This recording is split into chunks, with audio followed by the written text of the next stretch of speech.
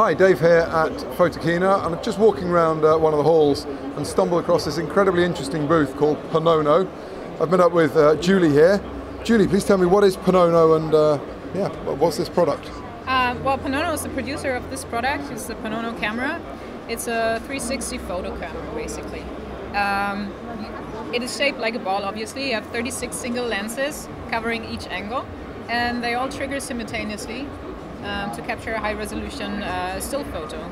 We have 108 megapixels total resolution, so it's basically the highest resolution you can get on the market at the moment. And it's a great way to capture authentic images in 360. If you take a picture, you trigger once, so all the lenses trigger simultaneously. And what happens then is you upload them to our cloud service. So we have a Panono cloud service online.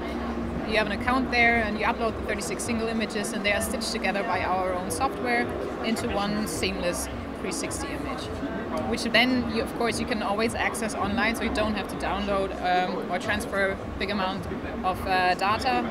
And you can, of course, also download the stitched image as a JPEG, so it's an equirectangular standard format for 360 content. You could put it on a VR gear, you could print it out, so you have a lot of stuff to do with these images. Very interesting, and I mean, basically it looks like a football.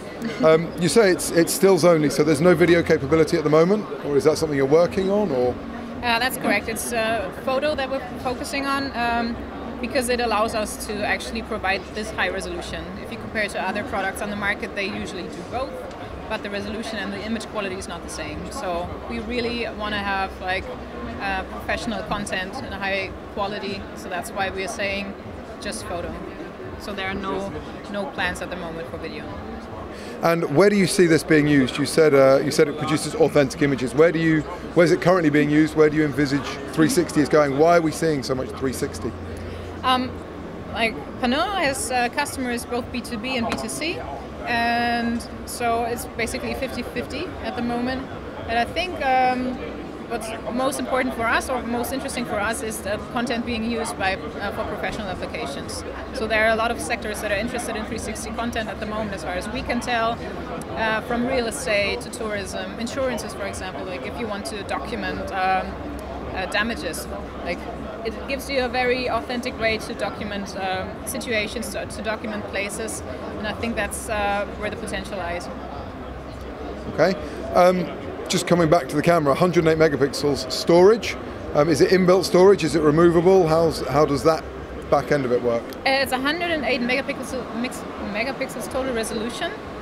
You have an internal storage of 16 gigabytes, which means you could store up to 400 panoramas, depending on if you are taking images in HDR or not. You can do HDR with our camera as well. Of course, then it would be a little less. So 16 gigabytes. Is that an automatic HDR? We just like set HDR in a control app and then hit go, or?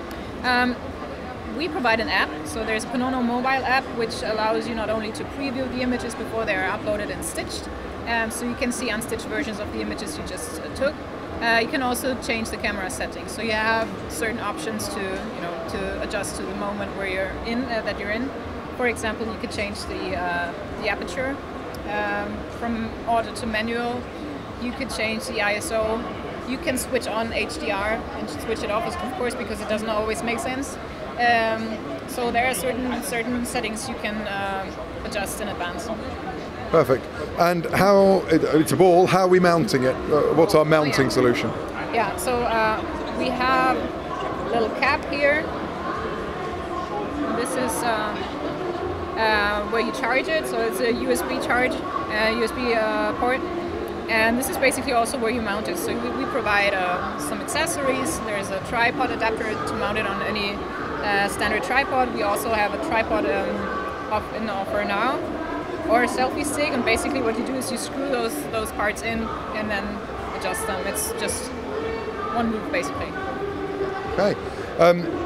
You said USB rechargeable. What's the battery life like? Is it, are we going to take a couple of pictures and then have to go recharge it, or are we going to be able to shoot for an extended period of time? It really depends on the situation that you're in, because, like, for example, if you're triggering remotely using the app, of course, it's different than when you trigger manually using a selfie stick. So I would say you can nicely take pictures for half a day before, like if you're constantly taking pictures, before you have to recharge it.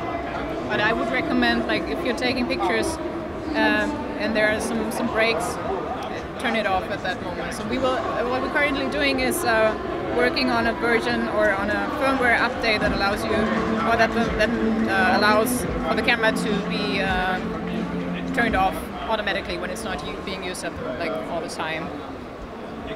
And when you said you have an app for controlling it, is that Bluetooth or Wi-Fi or? It's Wi-Fi, yeah. So there's a Wi-Fi connection.